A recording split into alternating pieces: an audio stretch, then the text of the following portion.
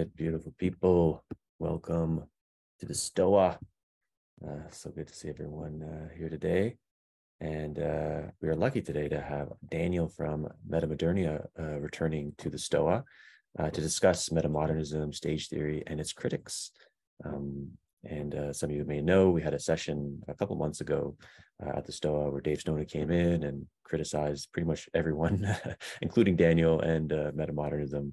And so Daniel reached out to me and suggested this session so he can respond to perhaps some of the criticisms that Snowden presented, or criticisms more generally of metamodernism.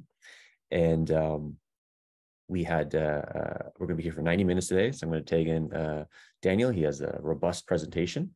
And feel free to pop questions in the chat anytime. And hopefully we'll get to some before the presentation or the time we have together is up. So that being said, Daniel, welcome back to the Stoa. I'm going to give you co-host access and take you in now. Can you? Thanks. Yeah. I'm seeing a lot of familiar faces, people I also don't know, but I know your names, and just completely new people. Pleasure to have you all here, and a bunch of people I'd love to connect a little bit more mano with as well. So I'm going to share the screen, and as Peter said, the presentation is longer than I intended, but it's also why I made it a presentation, right? There's just more content to cover than I had, just a lot of content to cover, right? So you really need to think it through and just portion out the points. Unfortunately, probably this will lead to a little less time for questions than we would like. But hey, guys, you can ask me later, and yeah, we can have a conversation somehow, or we can do a follow up, Peter, or whatever we want, right? And it's recorded, so then we can pass this stuff around if you guys feel it's a useful response and that it puts important stuff into perspective. Then you can share it around, of course. Let's see. I also want to say, 1-year-old is home in a small apartment. If she cries, she cries. She's been grumpy. It is what it is. And if there's crying that comes through, then just let me know. We'll try to work something out.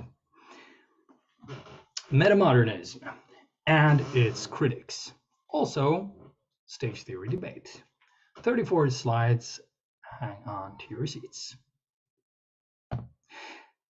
So let's start with, before we get into the meat of the argument, let's start with a couple of contextualizations. Contextualization 1, norms of discourse around stuff like metamodernism and stage theory.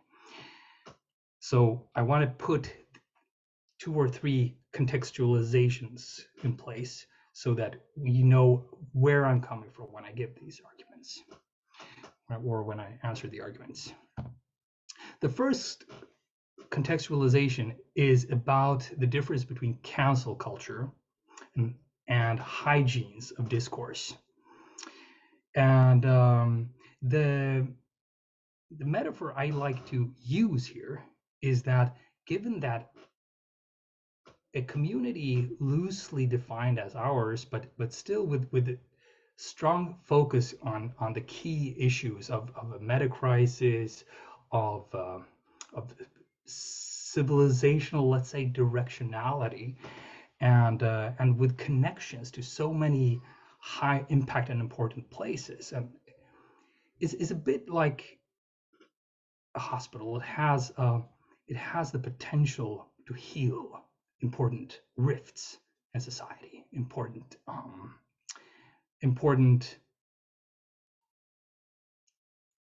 maladies of society, let's say, sicknesses. What we do together is meaningful because it can respond to real issues out there in the world, potentially, right? So the hospital needs hygiene, and the hygiene the more hygiene you have, the higher standards of hygiene you have in the norms of the discourse that we engage one another with, the rules of engagement, let's say, the more radical we can be in the content of what we do. So in the 1800s, a hospital could not be doing transplants, heart transplants. And more people died in hospitals than were helped because they didn't know the ground rules of germs, of hygiene, and so forth, right? So when people break norms in these settings, we have to differentiate between cancel culture, which means I'm not going to accept your argument, or I'm not going to accept the content of your thought. I'm not going to accept your position, and the form, which is I'm not going to accept the way in which you are playing this game of communication with me or with us. We're going to have high levels for that, and the higher levels we keep of hygiene, of ethical conduct and communication, the more stable container we have. So norm breaches lead to the lowest common denominator. Eventually, the attractor point on the far end is violence. High discourse ethics lead to attractor points of the field, meaning we connect around deeper and deeper points, not necessarily points of agreement. These can be points of contention. These can be open systems or open wounds, so to speak, that we come back to again and again. And the stage theory debate is one such attractor point, but they become productive. They draw us in and interconnect us in productive ways. They lead to co-development. So form and content are not the same. So I think we should have very strong norms on how we behave vis-a-vis one another. So before I go on, I will then look at the norm breaches of the critics of metamodernism and stage theory. I'm mentioning 3 of them here: ad hominems, paper tigers, and red herrings. But I'm also mentioning one that's on the fence of what's acceptable, guilt by association, which is, you can still respond to those things. So ad hominems, before I continue, this was sparked, as Peter said, by Dave Snowden's talk here on the Stoa. And in that talk, he says, for instance, he does a lot of norm breaches, I would say, but he says Daniel is continuously mansplaining to Nora Bateson, meaning this other person I talked to about stage theory, in order to get her to say what he wants her to say. Quite appalling, actually. I think I'm going to use it as a textbook case. So I'm being accused then of sexism and mansplaining. I'm also being accused of having bad intentions when I'm in a discourse with a person on a debate where we have opposite positions, but my very position is thought of as a proof of my bad intent, then, I suppose, or lack of goodwill in the discourse. Now, these are disprovable claims, and they're also used to brush off my argumentation. So my strong position on this is that I will simply ignore this guy. I will not ignore his arguments, but I'll ignore the guy, and I will not have anything to do with him until there's a public apology on this matter. And I actually suggest for others to do as likewise, because if we don't, we inadvertently reward drama, and we reward foul play that you can't really defend yourself against. Oh, this dude is a sexist or whatever, right? You can't really, when I'm explaining my position, am I mansplaining myself, etc., etc. But just to check, though, for the record, I did call up Nora Bateson. I did tell her from a vulnerable position that I find this sort of stuff unacceptable and hurtful, and I asked her if there's any grounding in it. And while she said, well, generally speaking, people of your position defending the stage theory are part of a larger structure that's part of the patriarchal and so forth, she also conceded that she has not said anything the sort and didn't think of it that way. So yeah, so she was not a defenseless person in that setting, and we concluded that if we talk again, we talk as friends. So that's very nice. Yeah, Paper Tiger, Strawman. You have to actually read the books. You have to actually read the books to to be able to critique them, and we'll get back to all of that. And red herrings.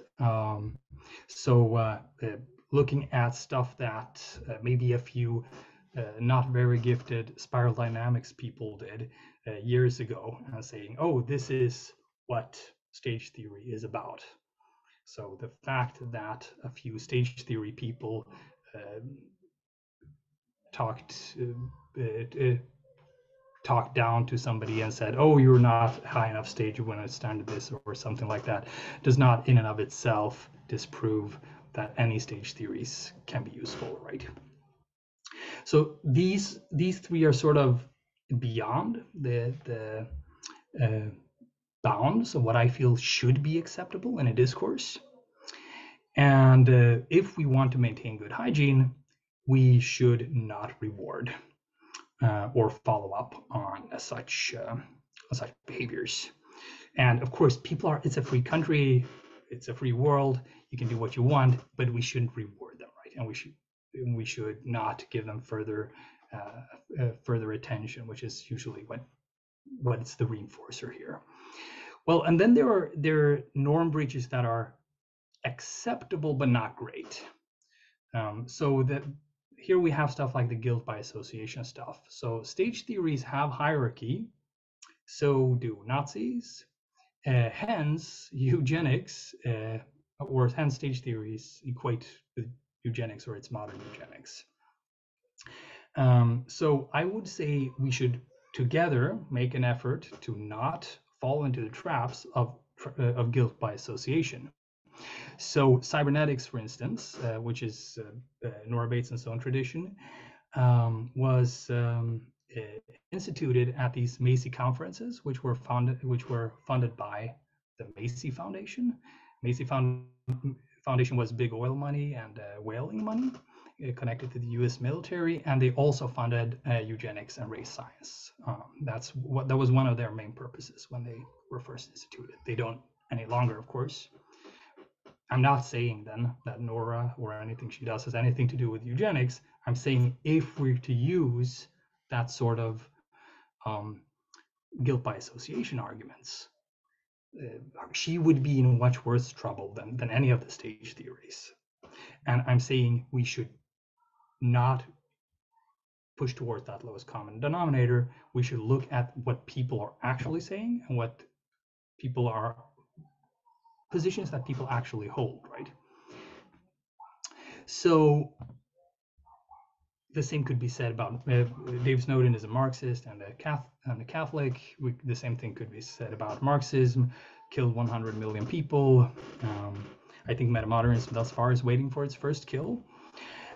Catholicism is the world's largest string of pedophiles. So if you support that, you might somehow support that practice as well. I'm not saying this creates any guilt by association on Dave Snowden's positions. I'm just saying, let's not go there, guys. How about we keep it cleaner than that? And then the community at large needs to stand up and have some pride of high ethics of discourse.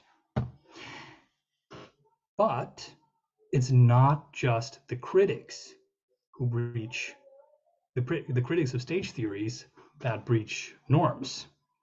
There's a reason that these norm breaches and others show up, and that that they feel justified in them. And it's of course that they have experienced things that others have said, stage theorists have said. I go through a walkthrough of the norms of using stage theory in the book, The Listening Society.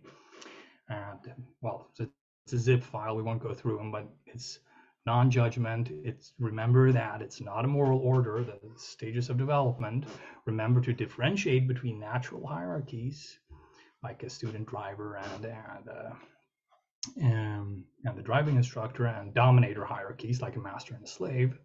Remember that a hierarchy in one domain does not transmit to another domain.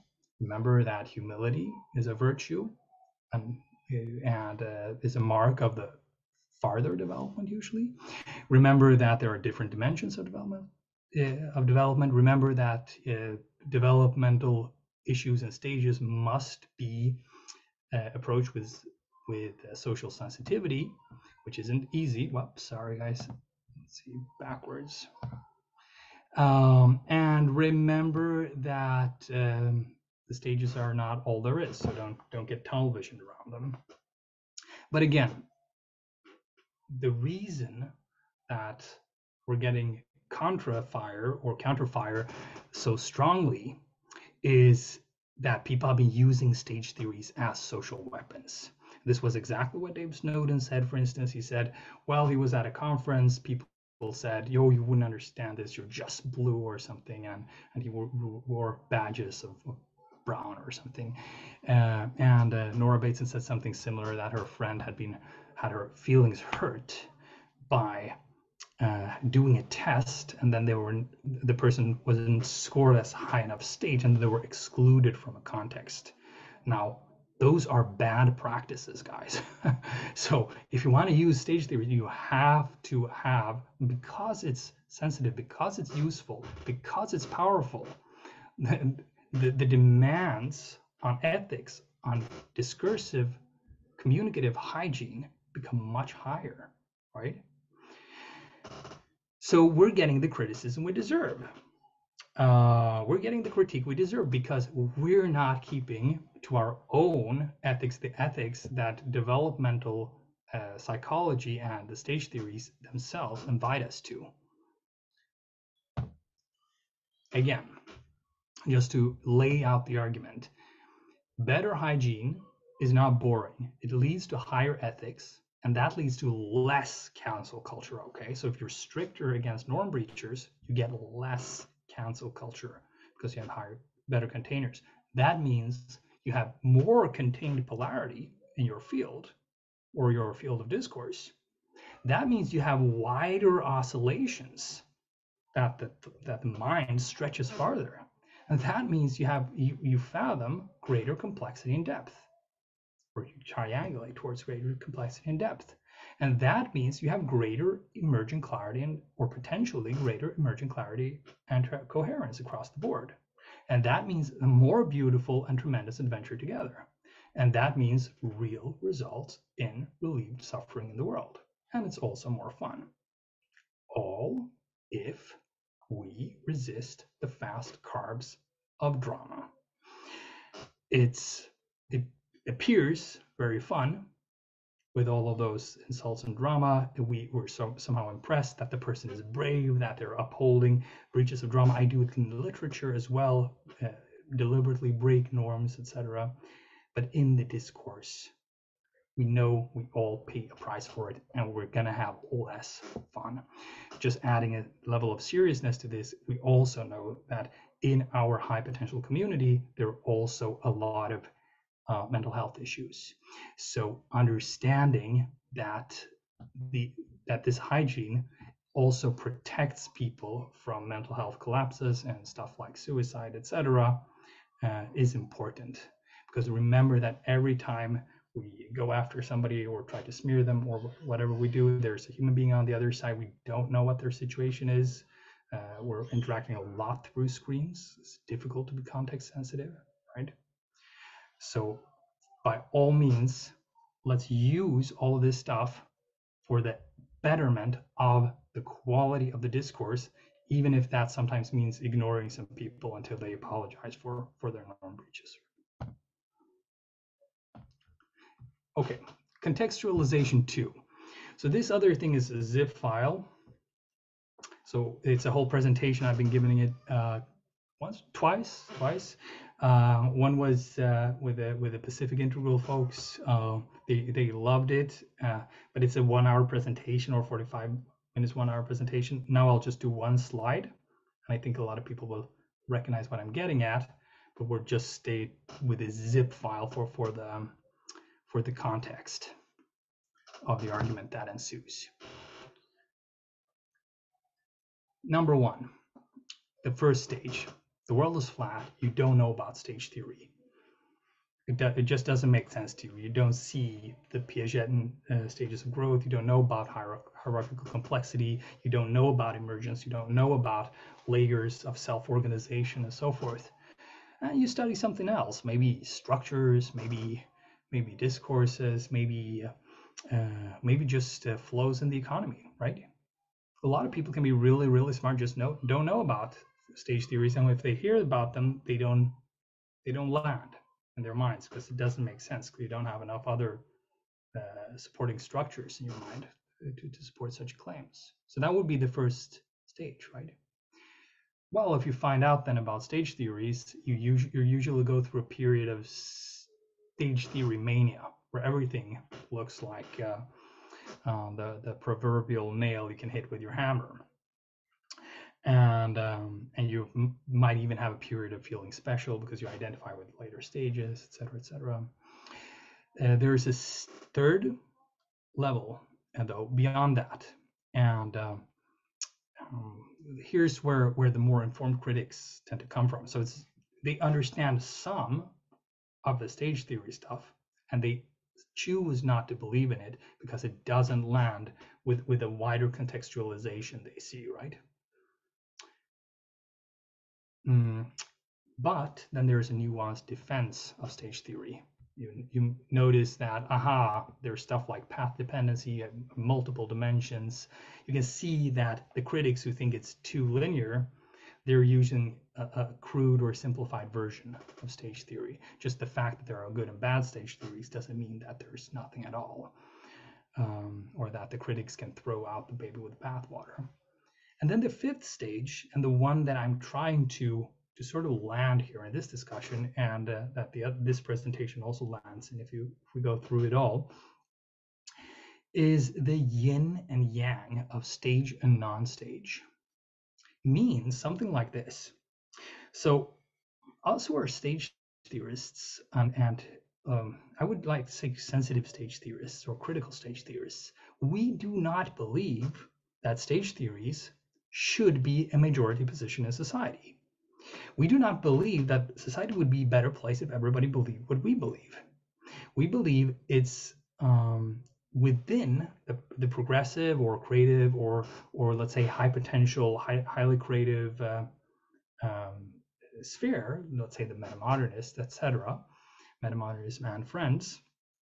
We believe that most people should believe in stage theories because it gives a sense of directionality. However, there have been societies where one stage theory gets a dominant position. We know them as Marxist societies. So Marxist theories, one version of them or another, gained a position, very strong position in society, and everything else was gauged with one and the same stage theory. So the communist countries said, we're at a higher stage than the capitalist countries. So now we're going to do socialist art, and you had all sorts of crazy oppression and just short-circuiting of the mind, and misuses, of course, and excuses for all sorts of injustices in the name of these stage theories. So it's not the goal of us stage theorists is not to take over the world and make everybody believe in what we say. We want the majority to not believe in us. But we believe that the minority of people who have the highest potential, or some of them have the highest potential of transforming, taking new direction society, do need to understand some stage theories sometimes. We also believe, however, this golden cut continues, right? So among the, let's say, metamodernists, postmodernists, people who are part of the transformation of society, let's say, and it's edge of transformation or self-reflection, we need a third or maybe a quarter of people who don't believe in stage theory. First of all, they are sort of a bridge to the rest of everybody. And second of all, they make sure that the stage theorists don't get tunnel vision and pathological. So there's really a fractal pattern here that mainstream society should not be believing in stage theories. They should have a minority of people who do. Within that minority, you should have a minority again who don't. Maybe we can continue the fractal for a little while at more abstract levels. But you can see it's part of the same ecosystem, and it's not the position in and of itself. It's the process of truth seeking, or the social process. A eats B, B eats C, C eats A, and that's how it should be. That's as it should be, because it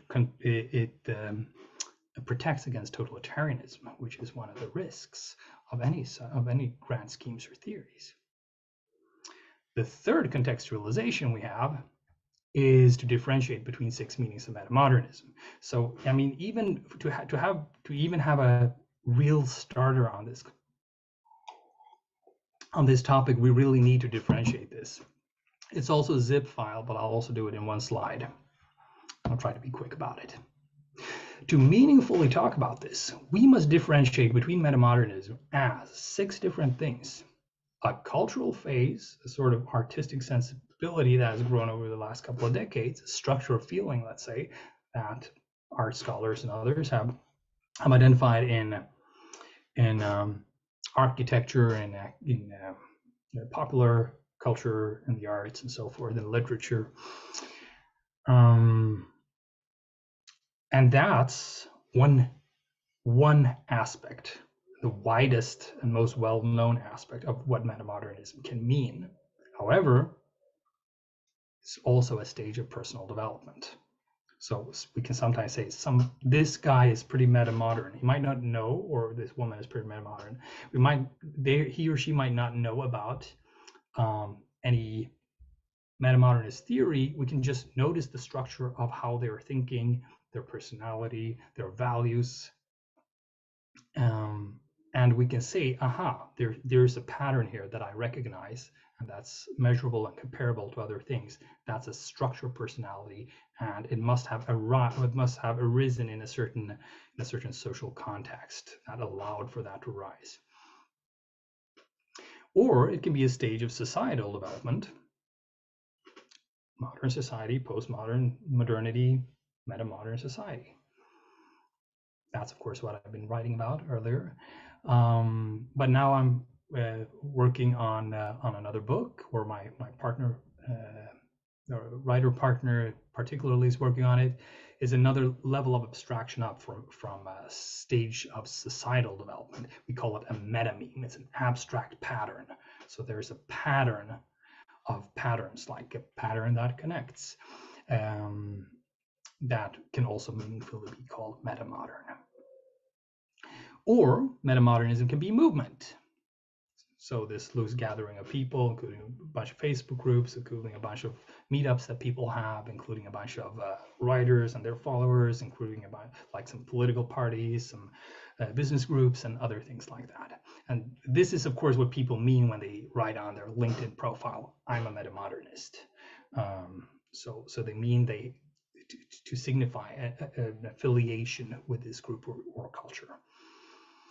And it can be a philosophy. So there are a lot of people who wouldn't denominate themselves as metamodernists, but you could easily see metamodernist elements in their philosophy, including actually the two ones that I mentioned that are critics of stage theories, Nora Bateson and Dave Snowden. So there's a sort of pattern to how philosophy has been developing over the last decade or so, where there are certain themes that you can recognize. We won't go into it, but just knowing which one we're talking about makes a whole lot of difference when we're talking about whether or not metamodernism is a good thing or a bad thing, whether it's dangerous or useful, whether it has high potential or little potential at all. And it's a very useful thing to know either way if you're part of all this, because it just clarifies a lot of things. So you can be part of a metamodernist clique or movement, but you can notice that people in it don't always live up to the stage of personal development. You can see that artists express the phase without talking about the philosophy. You can see that there are philosophers who express a certain sort of development in their thinking and so forth, right? So all of these crisscross. But if you look at this complex ontological object, all of these 6 crisscrossing dimensions, you get what metamodernism actually is. That's the bigger part, right? Patterns are everywhere. Well, I just thought somehow this fits here. Sometimes you can't see them, but they're there. Am I a pattern?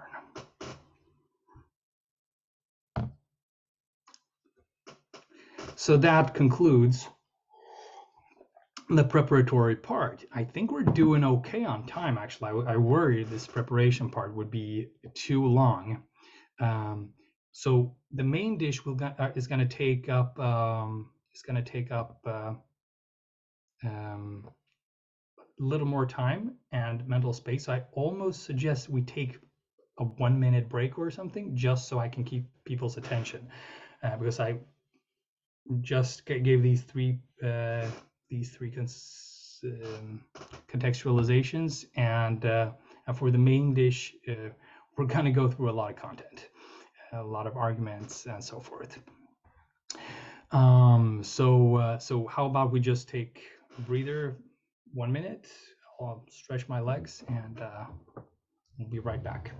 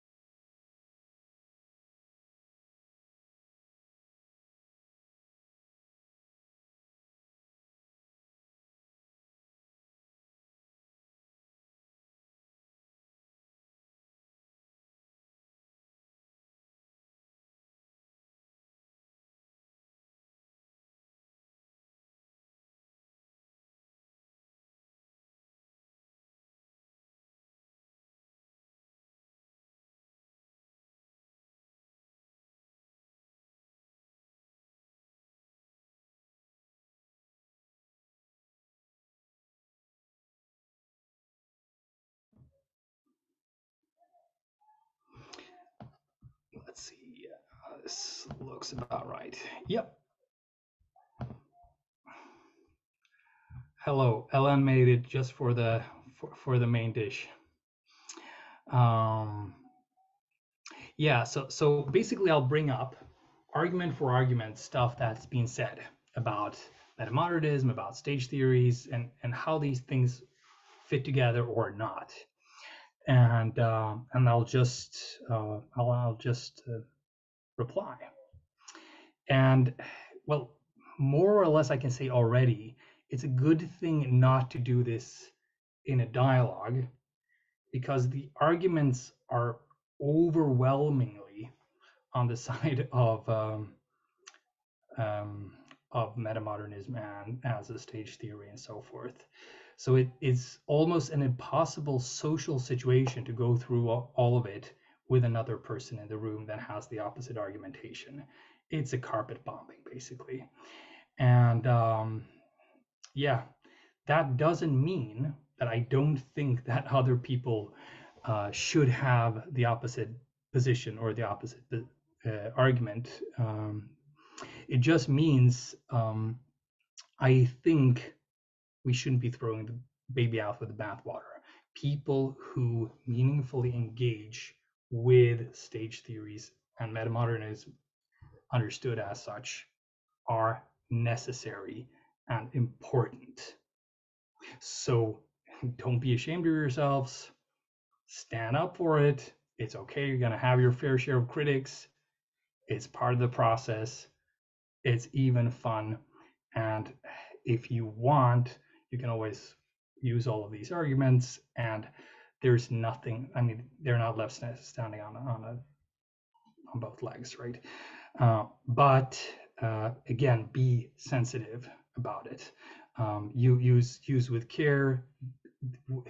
If all the critics of metamodernism and stage theories call me up tomorrow morning and say we will now start using stage theories in our work, etc., I don't think the world would be a better place. I think everything has its place, and we should have a wider community with a minority of people who don't believe in any of this stuff and who think folks like me are full of shit. That's important because it keeps things balanced and non-totalitarian and open-ended, right? So let's take on some of the arguments. So the first one, and this is a popular one, it's things don't progress in linear stages. It's too linear, right? It can't be that simple. It's too linear. So first of all, the first note, and this is an important takeaway, is all stage theories are by definition non-linear. That's the whole point of them, right? So if you take a stage theory like between traditionalism, modernity, and postmodernity, you're saying traditionalism produces, I don't know, monks and nuns. And if you produce enough monks and nuns, you get destabilization, reform, the Reformation, stuff like that, and eventually a phase shift into modernity from traditionalism, and you start producing an army of businessmen and scientists, right? So how did the propagation of so many monks and nuns create an army of businessmen and scientists? It's nonlinear. You shifted the dynamics, right? The pattern shifted, and you produce enough businessmen and scientists. What do their kids do? They run out and hug trees and walk pride parades and protest war efforts and write intellectual papers on the hegemony of certain forms of language use. How did that come about by so many business people and scientists, natural scientists? Well, because it's a non-linear shift again, right? That's the whole point. So sure, you can draw a line. If you draw them on a paper, you can draw a straight line, so that might look linear. But the whole idea of stage theories is that they're not linear. That's the main point of them.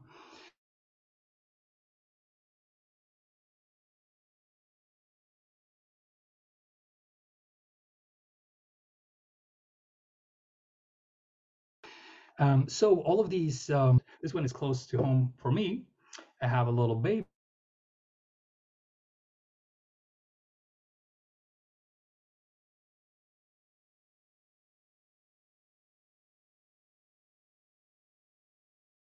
Because she couldn't control her hands and fingers. Now she's 1 and she picks her nose. If she follows the developmental path of 99% of the population, she will one day stop picking nose in public and only do it with social discernment. So we have just identified 3 different stages of behavior.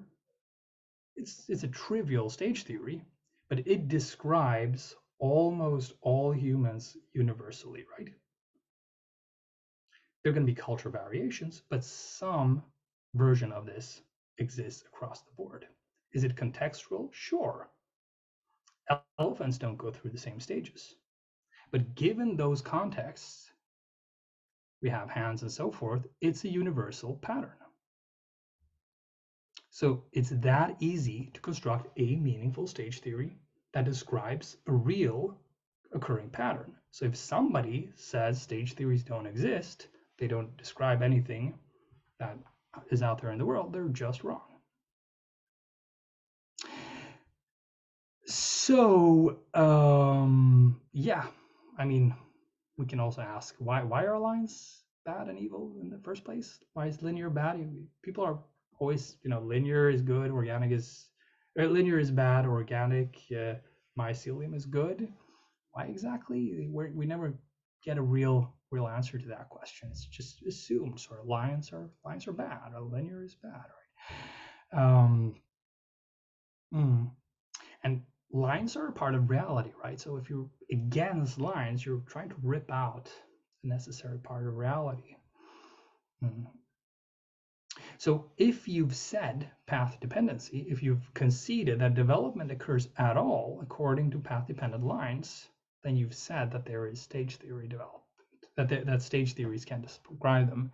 I mean, at least if you accept nonlinearity. Otherwise, you could just add incrementally, I suppose, and then you would have linear theories. But if you are against stages, that means that makes you linear, right? Because that means you just add more and more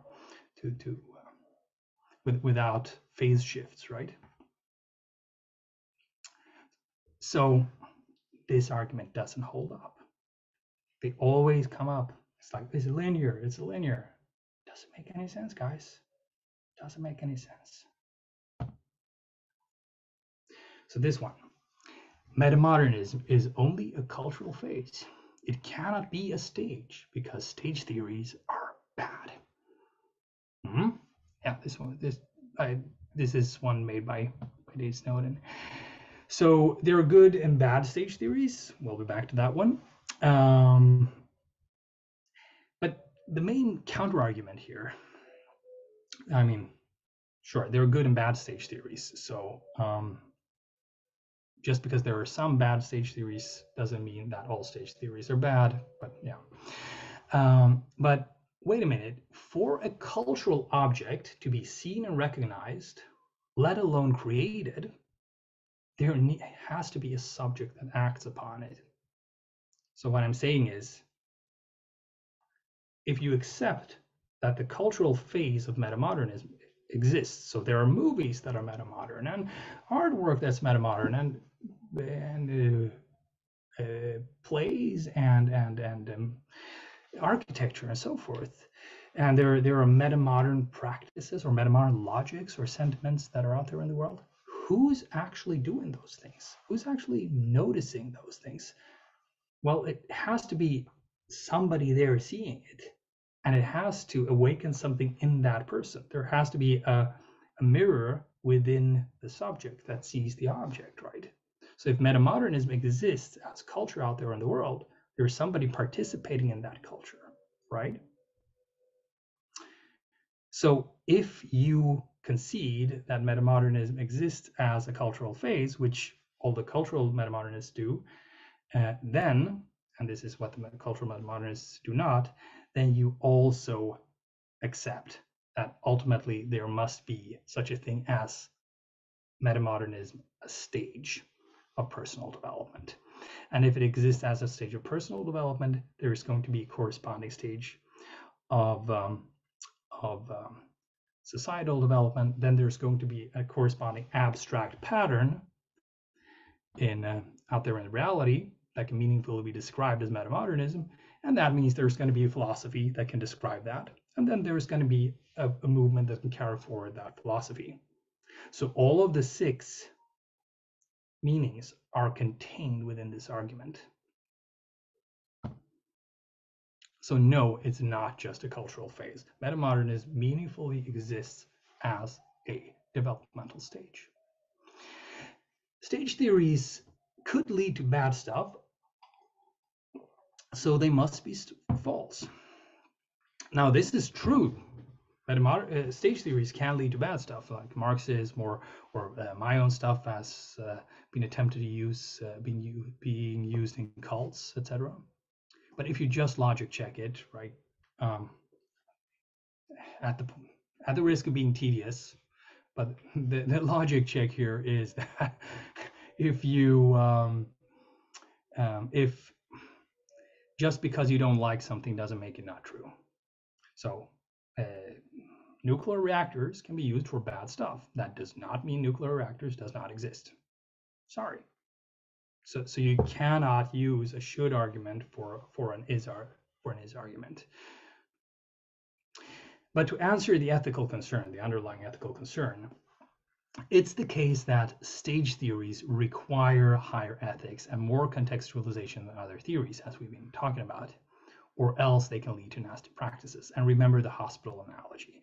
We have to keep the ethics as impeccable as we can, the communicative ethics as impeccable as we can. We have to just keep the hygiene up, right? Or else stage theories do lead to bad stuff.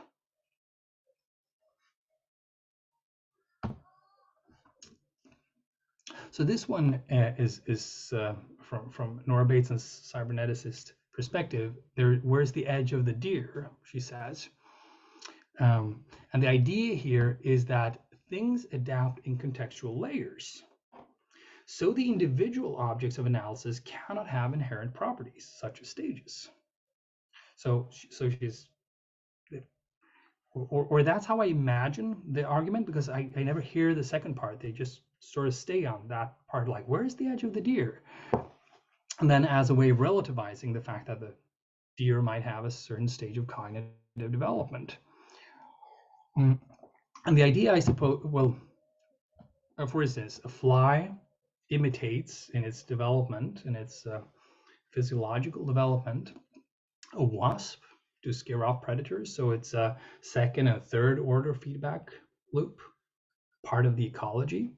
So it imitates its own predator so it won't get eaten. Or it imitates the predator of its predator, right? So there are several loops of several layers of feedback there. And that's the argument. Now, and with Snowden's words here, was developmentalism or metamodernism, in his words, was extreme atomism, right? But if we could stop and think about this. I'm a little bit unsure why this argument sticks. So, I mean, if you do a reductio ad absurdum here, you can look at something like a rock. It's also affected by things that are affected by things. So it's part of second and third order feedback loops. It's part of ecologies and so forth. It's also in a flux. I mean, even the stone slowly floats and melts. It also rises in contexts. But that doesn't mean we can't compare its complexity to a mouse, right? Or we can still compare its complexity to a mouse, and we're going to see that the mouse is a lot more complex than the stone. So just because something co-rises with other things and interacts with them and is part of an environment doesn't mean it doesn't have properties. So, for instance, that pigeons are part of ecologies does not make them pink. And pink being a property of that object or organism. Same thing with developmental properties. You can have more complex cognition. You can have a host of different senses that animals can develop, or sensitivity of those senses, or sensitivities to different parts of the electromagnetic scale or whatever. But these things exist just because the deer is part of a larger ecology doesn't mean that the deer is not a four-legged animal with hairs on its body, right? So the boundaries are blurred does not mean that there are no meaningful objects. So, and besides, it should be pointed out that all metamodernists are anti-atomists and extreme contextualists. So developmentalism or metamodernism is not an extreme form of atomism. My own work flows directly from the social psychological classics of the self as social. That is a through line in our first and second books. There's a chapter or a sub-chapter called Death to the Individual. So, I mean, again, this goes back to hygiene of argumentation, that you have to not strawman people. You have to, if you're going to go after people really hard on their positions, you have to at least check those positions, or else don't waste everybody's time.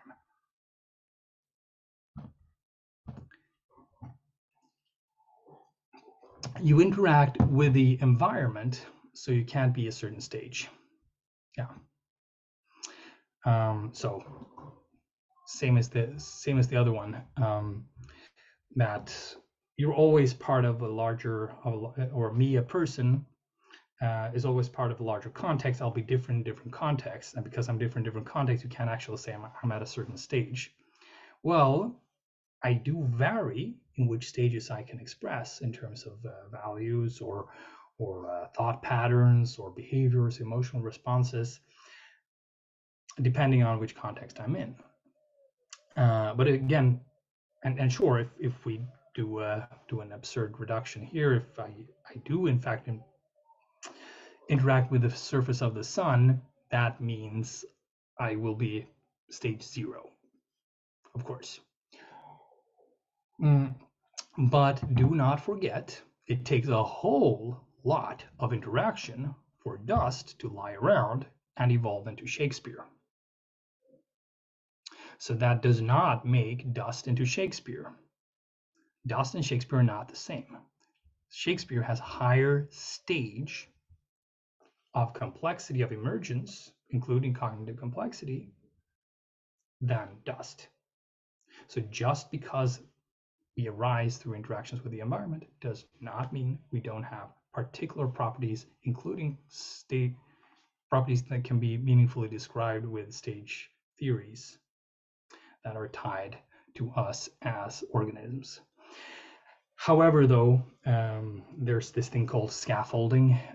So the context can scaffold plus or minus two stages of complexity on something that's called the model of hierarchical complexity.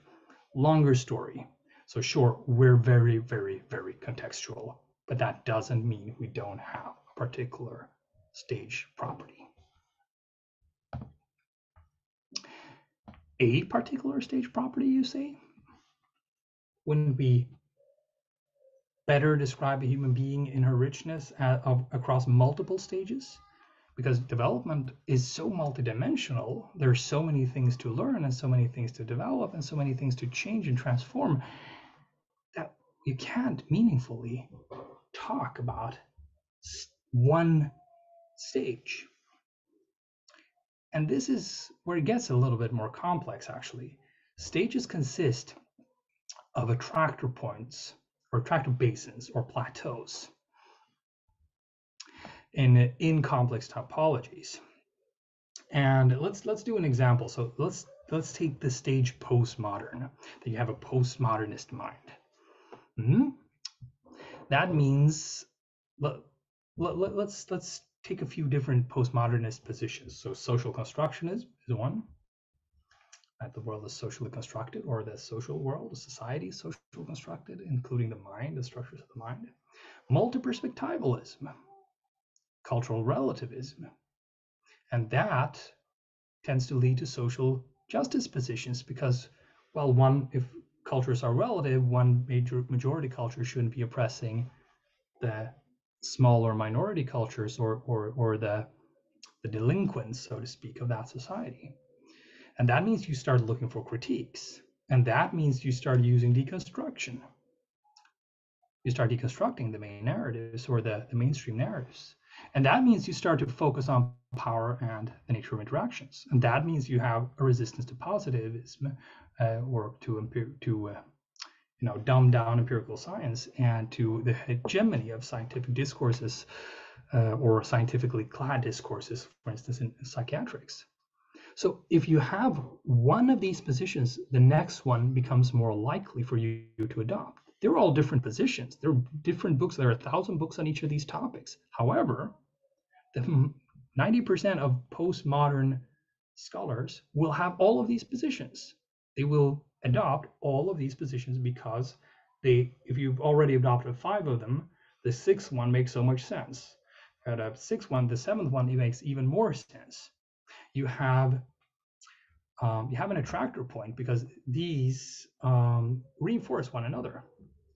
So the different stages are attractor basins or plateaus that all arise in multi-dimensional typologies. So that means, sure, development can be cognitive, it can be emotional, it can be existential, it can be can have to do with your phenomenology or physical composure. It can have to do with your communication skills. It can have to do with your education or your life experience. It can have to do with many different things. However, there are patterns that hold across those different dimensions. So metamodernists, for instance, are usually either highly complex minds or very spiritually developed. But somehow we have all of these highly complex and spiritually developed people hanging out because they somehow reach resonance with one another or come into resonance with one another. Why is that? Because it's a stage that arises across as a pattern across many different dimensions. And all topologies are multidimensional. So there's no surprise there. So metamodernism, let's say as a developmental stage, is going to look different in one person than another. It might look radically different, but there is still something, some sort of correspondence, some sort of resonance between them. That's the simplicity and the other side of the complexity, right? So there is a complexity there, but it's easy to lose our way looking at all of those complexity, all of those complexifying factors. Once we see the larger patterns that recur across many different contexts, we can see that aha is actually often surprisingly simple, that people go from mostly modern-ish minds to mostly postmodern-ish minds to mostly metamodernist minds. That's a shocking finding, but it appears to be true.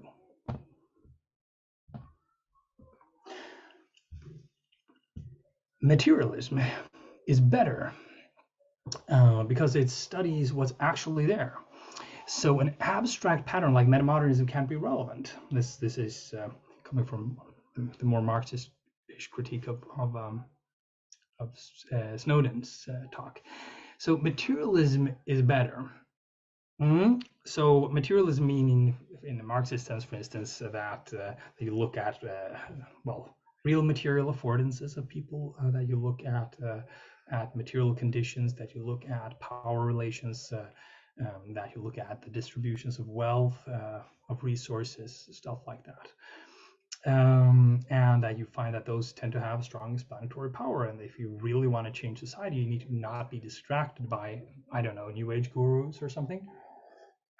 And you need to work for real change, such as empowering the poor or redistribution of wealth or pre-distribution of wealth or something along those lines, right?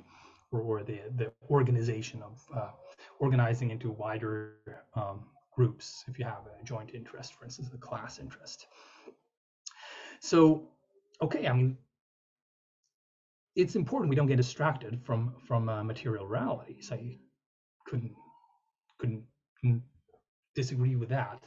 But the whole idea of complex thinking is that reality is multidimensional. If you think about it, materialism says material reality is most real and matters the most. So it's a sort of reductionism. So yes, material reality does cut through everything. I made a matter, for instance. But all matter is organized informationally in its relational interactions. And that in and of itself, you wouldn't exactly call material. And information in feedback loops is a property of the mind. So the mind, when it thinks, works in information working on other information. So you wouldn't exactly call that material reality. So my point is, our ideas also shape material conditions and realities. Of course they do. So they also act upon the world. So You can't just write off an abstract pattern like metamodernism because it's non-material. And hence equally real structures exist in matter and mind. And that, I mean, this is basic stuff, really. I mean, Aristotle said as much. He said there's material reality, then there's the causa finale, and there's the causal structure of this particular thing. But a simple example here, just a really coup de grace against materialism, is where is the material reality of Marx's doctrine? So I mean, sure, the classes are there. I'm not going to argue with that being a material reality, but the ideas of Karl Marx, they're little books, right? And it's not a huge material reality. No, that's in people's minds. It's ideational reality. Did it have material consequences in the world? Yeah. So that means Marxism itself undercuts the reality of Marxist doctrine in the world, undercuts any belief in reductionist materialism. The fact that Marxism, a set of ideas, had that sort of high impact in the world means that you cannot be a materialist reductionist. It just doesn't make any sense. So, and by the way, no, this is not a Cartesian dualism I'm introducing. It's matter and information, materials and ideas are ever intertwined.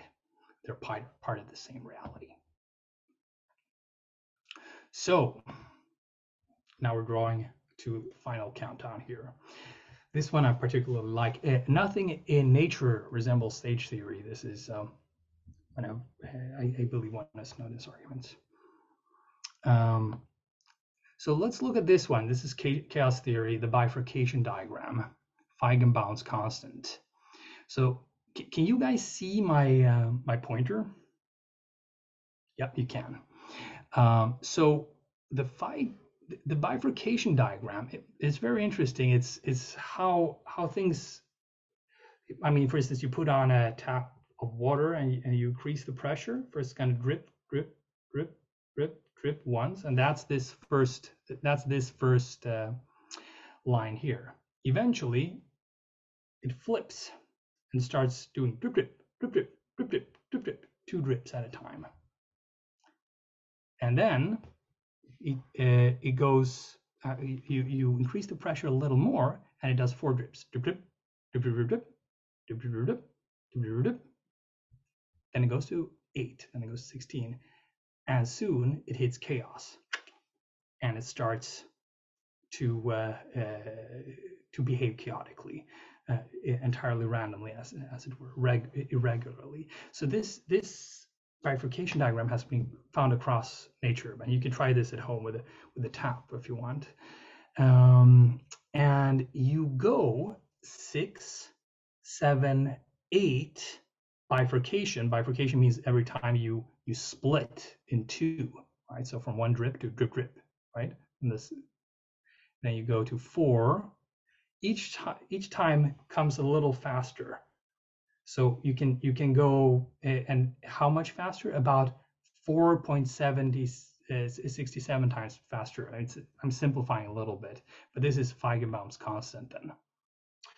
And the interesting part is, if you look at the stages of development in history, in cultural history, you have something like archaic history, or you have something like the emergence of modern humans 200,000 or 300,000 years ago, and then about 4.67 times faster, so around or shorter time ago, you have the emergence of animist culture, the cognitive explosion in the Paleolithic times. After that, you have something like the emergence of agricultural society, also roughly or Faustian society, also roughly 4.76 times faster. After that, you have the next stage, traditional society, 2.5 thousand years ago, the axial age. Then you have modernity, about 500 years ago. Then you have post-modernity, about 100 years ago. Then you have metamodernity, about 20 years ago. So we're actually already following roughly this pattern. And after metamodernity, this usually goes 6, 7, 8 repetitions of bifurcation before it hits chaos. So likely, if these bifurcations correspond to the growth of the different stages of development in the human culture, we're reaching a point where these stage theories will no longer meaningfully describe what goes on. We'll hit chaos. We'll do some sort of transition. And if you think about it, it makes sense, right? So, I mean, we all know metamodernism has showed up very recently, and postmodernism was much more recent than modernity, modernity being something like 500 years. So it can't just continue and go faster and faster, right? So people will mention, minuscule shifts in stages or a stage 8 or stuff. And after that, as the critics have pointed out, the stage theories tend to get weird and people start stage stacking and they get fantastic and they get new agey and so forth. But likely we look a lot, what we're looking at is an actual progression of 7 stages, then maybe an 8th one, and then we're going to hit some sort of different dynamic, right? But this is a resemblance, a pretty profound one, and you can read my whole article about it on Medium or on metamoderna.org. By the way, if you watch the videos on this Feigenbaum's constant and the bifurcation diagram, you're going to find that if you turn it around and you watch it from another dimension, it looks like this. It's the Mandelbrot set. And the Mandelbrot set is nothing less than the most universal pattern of fractals we know about, which says something about the nature of stage theories, that if they're patterns in complex topologies and they follow chaos theory and they can be described in a fractal pattern, we're probably looking at the stages being a surface phenomenon or a surface description of a deeper pattern that is actually fractal based. But that's a story for another day. All I'm saying is there are things in nature that resemble stage theory. Let's go on. This is fun. Semantics. You add on the frequency and the pattern gets thinner and thinner and thinner and thinner. This is sand on a membrane. And then the pattern blows up. There's a phase transition, and then a new pattern emerges. Non-linear stage transitions. They come faster and faster, by the way. Looks exactly like stage theories. And by the way, the same matter in all of these is the same sand. So you can't be a material reductionist. These are patterns, man. It's a pattern that connects patterns of patterns. For life, I mean, also there are a lot of things I liked in David Snowden's talk. For instance, I agree with him on his ideas or his position on Rupert Sheldrake. I feel that's pseudoscience stuff. I also feel actually that Ian McGilchrist can be overrated for slightly different reasons than he has mentioned. But there's an alternative to Rupert Sheldrake. It's not the only holistic biologist out there. Dennis Noble just passed away. And if you look at his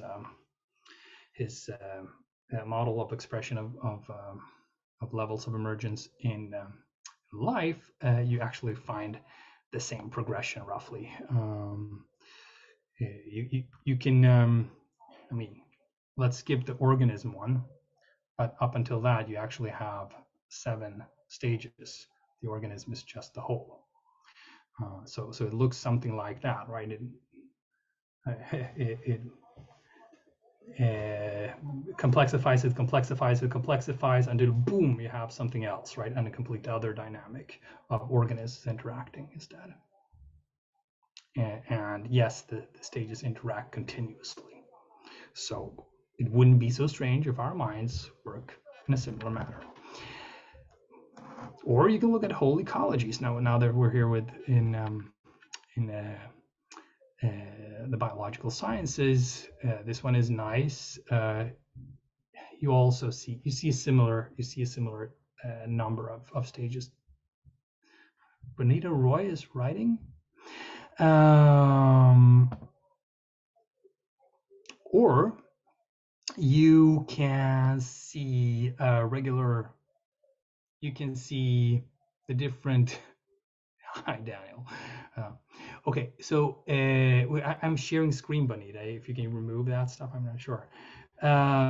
So a regular periodic. Well, just if you go from atomic, molecular to macromolecular to unicellular to smaller metazoan to larger metazoan to sociocultural ecological, you also have roughly the same number of stages and with clear phase transition. Yes, there is something in nature that looks like stage theory. And of course, string theory looks like stage theory, my favorite. Yeah. And math looks like stage theory. You add another dimension and stir every, like, you can add a truckload of line to one line, nothing's going to happen until you add another dimension. Boom, you get a square. You add another dimension, you get a cube. Till you get interesting hypercubes of different sorts. And yes, that's how the mind also works. You work on something out until you triangulate something entirely unexpected, and that new unexpected thing can move to whichever position of the mental space that you just traversed, which is exactly the definition of a dimension. So yeah, mathematics, it works the same way. So there is stuff in nature that looks like stage theory. Yeah, I mean, people are. You can look at my acquaintance Bob Azarian. He's also part of this Archdisciplinary Research Center where we gather all of these different things. He wrote a book, Romance of Reality. I don't agree with all the positions he has in that book, but he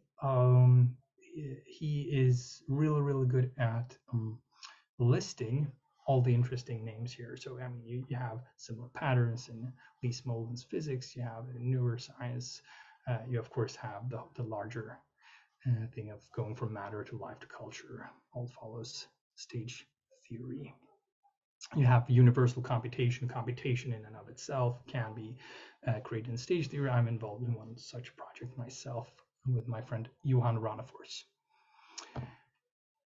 So last one, guys. I mean, even if we accept all of the stuff I just said, okay, so there are these stage varieties and these phase shifts in nature. I just don't like your drawing, right? Look at it. It's like a staircase. This is Keegan, right? I also don't like Keegan's staircase, by the way. So there's a lot of stuff that doesn't make sense here. But first of all, it's unidimensional. I'm not in love with it. But here's Keegan's staircase. And sure, I mean, it looks pretty linear. Yeah, it looks, square in a sense. Let's see. Should continue. So I can see where you're coming from. That, yeah, that would lead people towards stage theories presented this way would lead people towards a sort of more square and boxy thinking, where you try to box people into these different stages and stuff. So you can draw it otherwise, of course. Like so you can do this one, concentric circles, a little nicer, maybe. It looks at the multidimensionality of it more, and it understands that it's not about climbing higher and then looking down on others. It's about embracing wider embraces of former perspectives and inclusion, and the capacity of partaking in those processes of deeper inclusion. But if this one also, after all, is sort of hierarchical, and this one is better, and which I prefer a lot more. This is from my friend Joe Lightfoot's blog, and Joe he skips a couple of stages here and all. You know, it's not his profession to be a stage theorist, but he just discusses the issue. And what he did here is genius. So it's a tree, no, and the big huge trunk is indigenous, right? The first stage is the longest and the most fundamental and the oldest, and where the roots are.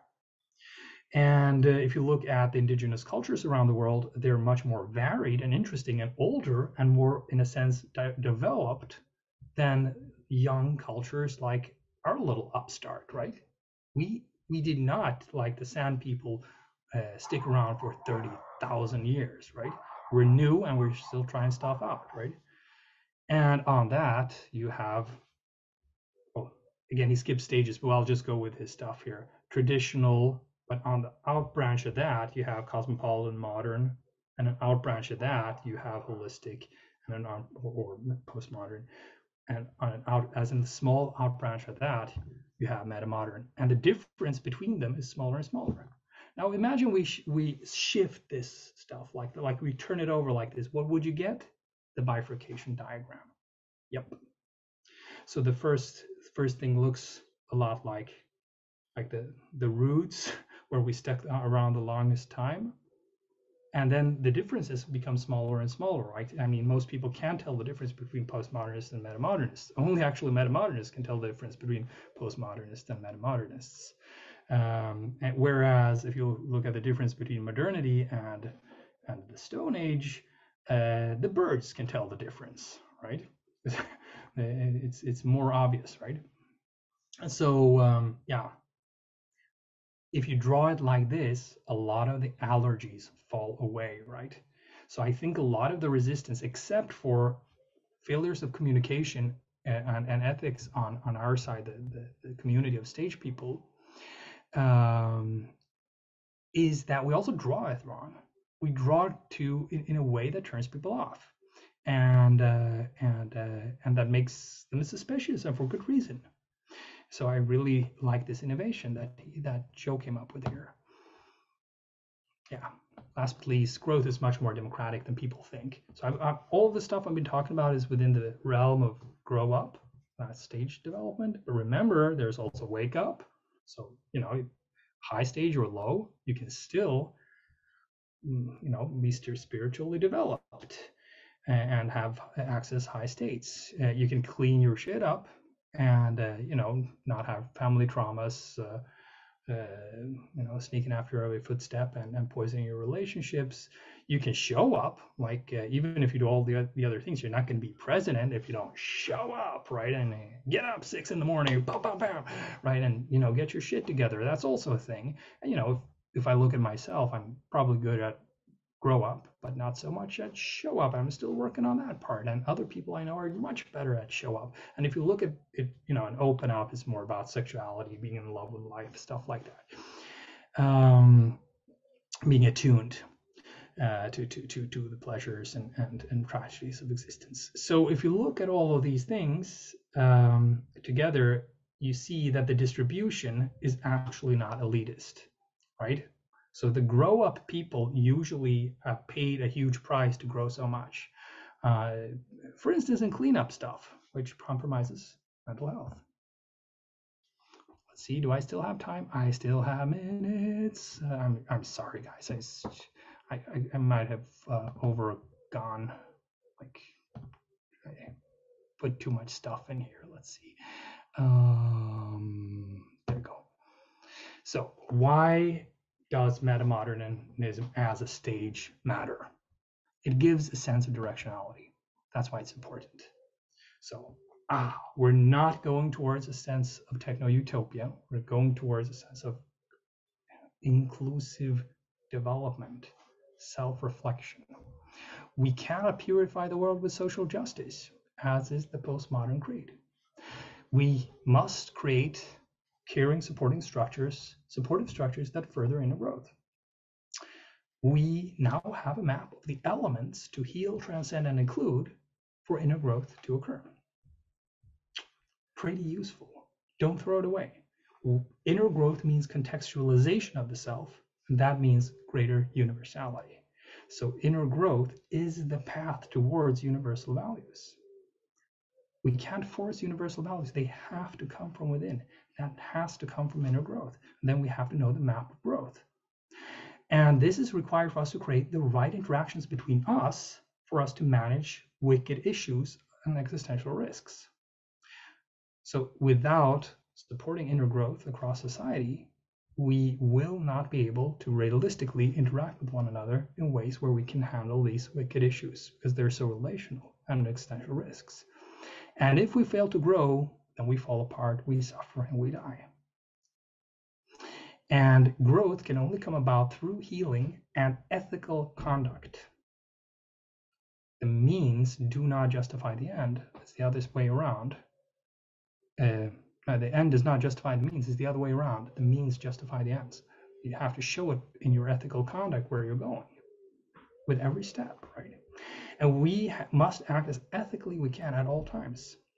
And it has to be our top priority to consider the highest ethics possible to try to understand what is the highest ethics that can guide our actions. Right? All of these things become crystal clear if you see the directionality of the developmental pathway. And if you don't see that, you throw something away, a sense of shared direction in a confusing time. So again, remember the thing I said about golden ratio between metamodernists, or let's say metamodernists and stage theorists, metamodernists who also accept stage theory, and the critics within and without the mainstream society, but within the people who are also sort of metamodernists but don't like stage theories. We're part of an ecosystem. We do not want to destroy one another. Right? We do not want the other side to cease existing. Maybe the others actually do want this side to cease existing, but the inclusive or holistic and open-ended stage theorists want a healthy ecosystem. We want the critics, right? Of course, we want them, of course, as long as they behave according to okay ethical standards. So, and maybe we can't then be exactly friends, the stage theorists and the anti-stage theorists, but we can be meta friends. We can be part of a larger structure where we understand at some level that we need each other. And we can let that meta friendship maybe guide our actions towards a higher interaction that would not have been possible without the critics. So for instance, this has been a little creative endeavor that I've been doing today and putting this thing together. I would not have done it if it weren't for the critics, right? So it's a value add that comes from having this sort of openness, open-ended system, right? Which is, by the way, at the higher stages, paradigmatic is all about Gödel's incompleteness theorem, all about paradox, all about the sound of both ands clapping. Oh, I shouldn't clap my hands. Both ands clapping, right? Not both hands, both ands clapping, right? But we can heal the world together. And we can heal the world together if we are good stewards of this field of emergence. That's my point. Okay, thanks everyone. We have 30 seconds for questions. Sorry, guys. You probably just go and say goodbye or something like that. All right. Thank you, Daniel. And are you okay to stay maybe 10 minutes? We can sneak in. Yeah, sure. I mean, so for me, I'm good on time. It's just, I mean, I want to be respectful of the schedule here. Yeah, and I can stay 10 more minutes so we can sneak in a couple of questions. I'll ask a question tying in the first part and the second part of your presentation. So how do you see discourse hygiene relate to stage development? Like, do you have to be at an integrative stage or a branch in Lightfoot's diagram to be discourse hygienic? Maybe a cheeky way to ask this question: what stage do you think Dave Snowden is at? Yeah. No, so I think Dave Snowden is a metamodernist. I mean, there's just no way he'd have all of those insights and interests. It's, I mean, I don't want to force my labels on people because if he hates the term, I mean, it doesn't make sense. But I mean, to me, that's, same, roughly. So it's, a meta friend and an ally. This is a person who works for reintegrating spirituality. This is a person who works for critically reevaluating the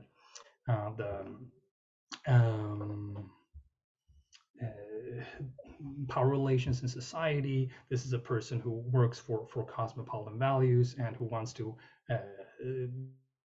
differentiate between different forms of complexity, all of which makes deep sense. He loves Manuel de Landa. I love Manuel de Landa.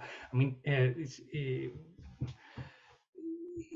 so for me, I think rather sometimes our differences get the best of us. Sometimes they prove to be an unexpected boon, right? And so we have to be very strict on the discourse ethics, but also have to be non-judgmental towards people and understand that usually people in this wider context are well-intentioned, or they wouldn't have been here. But hey, we're all human. We can all get seduced, etc., etc. I wouldn't mix stage too much with discourse ethics. I would just say that it's a high stage stance to focus on the quality of the process, and it's a more low stage stance to focus on the content or position, right? I mean, you always have to bar certain things, like if we have a discussion, let's kill this minority. Like no, we're gonna have to cancel that discussion, right? Or we're gonna, well, let's hang Daniel. Like no, or let's not go there. Right? But barring those few things, we should have an as open content as possible. And there's a difference then between lower stage people are going to be, I'm not going to, because you have the evil position, you are evil. Whereas high stagers are going to be more, I will let you have any position as long as we can keep the game going, that retains meaningful communication, productive communicative action, let's say, right? So that's, it's also what you see in sociology, by the way. Habermas, the great sociologist of the 20th century, of the later 20th century, it was all about exactly this process, right?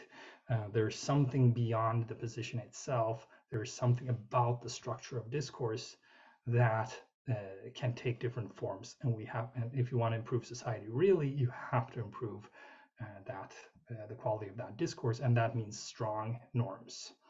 So you compromise your position, or you bracket your ideas, but while you're bracketing the ideas, you don't compromise on what's okay to do and not. Right? All right. Thank you, Daniel. And we'll sneak one question in, and then someone's going to have a post session after this. They're going to drop a link in the chat. But Benita, Roy, you had a question. Hi, Daniel. I didn't mean to write over your slides. I didn't understand why my cursor and the cursor on the screen were, I'm like, are they moving together? And then I couldn't erase it. I couldn't pick up the Yeah. So, no, because I felt bad after you had the nice slides. And Graffiti Bonita. Yeah. What did you want to ask? Okay.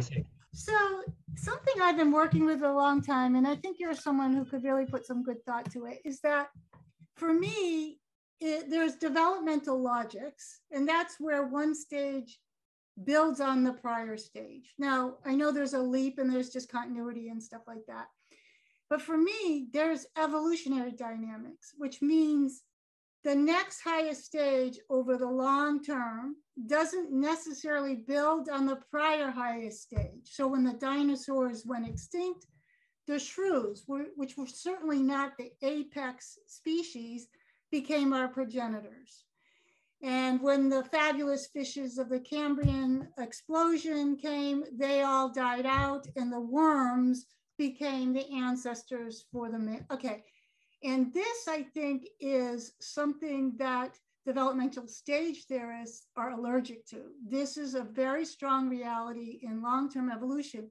And I think that there needs to be a distinction between developmental and evolutionary change dynamics. They're not the same. And I think developmental stage theorists tend to put developmental change dynamics into evolutionary dynamics. Now, the question is, do cultures develop or evolve? And I think this is an extremely important conversation that could I'd love to have with you, or just have you work on it. But it's not a critique per se. It's like we need to expand it into, like I accuse Wilbur of only having development, it's monological in terms of developmental dynamics, and he conflates evolutionary ones with that. So I think even developmental stage theorists can say, but we have to be careful because we don't know what stage will eventually leap ahead. It's not necessarily, to me, I think we can't count on, and in fact, the case could be made, like I think you kind of said it, like the little Digerati, Western Digerati, is not necessarily primed to be fit for civilization collapse. It's probably young women in Africa who know how to invent things or something. So I think this is an interesting conversation. Maybe you could just riff off of it or something. Well, yeah, I mean, no real comment. I agree with you, Benita. It's like if we, for instance, if we throw out the more staircase drawing and we have the tree branch drawing, and we then see that the oldest tree branch is the biggest one that can branch off most actually, and has the greatest variety and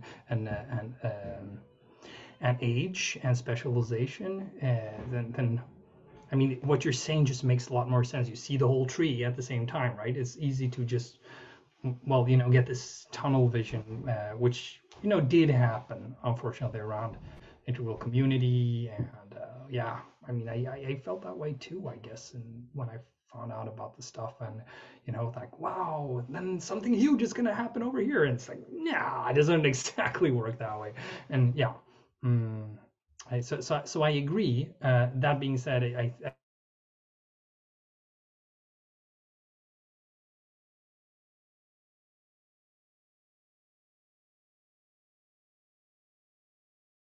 I still think there's a special role for all these for wider community. Yeah, especially as you said, in the individual and socio-cultural context. It's about what time frame are you looking in. But anyways, yeah, thank you for taking my comment. All right, thanks, Benita. Daniel, you're froze a little bit there, but we'll come to a close now. Any parting words you'd like to leave us with, Daniel, at the STOA? I mean, I had plenty of opportunity to sort of give my last fiery speech there, but I mean, the takeaway is like, okay, guys, be patient with this stuff. The stage theories aren't going to be toppled, as some critics think. They're going to be complexified and contextualized further, and they're going to become part of more and more of larger, actually, theorizing projects that are yet more inclusive and context sensitive. And that yes, there are real risks with stage theories, and yes, they have been misused so many times. So it's, I mean, if we lift the gaze to the bigger yin yang thing, we see that it's a good thing that we're having these discussions, and that we should expect to be keeping having them, and that in and of itself is a sort of seed for the most productive stuff on this edge, right? So that's the main, that's the sentiment I would like to share with all of you. Awesome. Well, let's give Daniel a round of applause. Thank you so much, Daniel, for coming to the STOA today, presenting the case for metamodernism. I'm sure Dave might have a comment or two after this goes up. And at the STOA, we have a packed week today. So on Wednesday, I believe, June 14th, we have a session on dark wellness. Raven Connolly, Owen Cox, and Alex Eber are going to talk about this concept, dark wellness. Patrick Ryan, the most dangerous man on the internet, is going to return, have a session on applied psychosecurity. And the final Evolving Ground episode, Charlie and Jared are going to come back with Dave Chapman from Meaningless. So he's the first time David's going to come to the STOA, which is super cool. So you can check out that all on thestoa.ca. So that being said, Daniel, everyone, thank you so much for coming to the STOA today.